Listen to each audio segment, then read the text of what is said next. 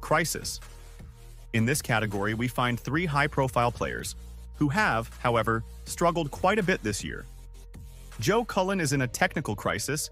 He has annulled months of performances around an 85 average. Gerwyn Price played at a good level. Despite this, he collected 0 trophies and a series of disasters at major level. Price's crisis is more in his head.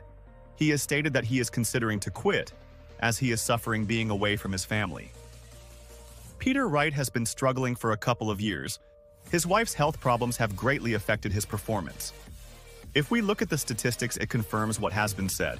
Cullen and Wright with low averages if we think of their potential. Price at a good level, but nevertheless 0 wins.